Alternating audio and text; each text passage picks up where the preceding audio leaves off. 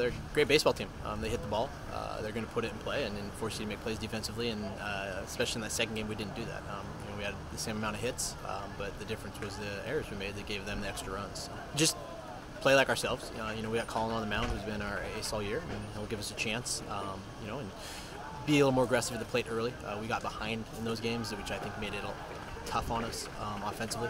So hopefully we come out and score a couple runs early to kind of relieve the pressure a little bit and see if we can't get that last win.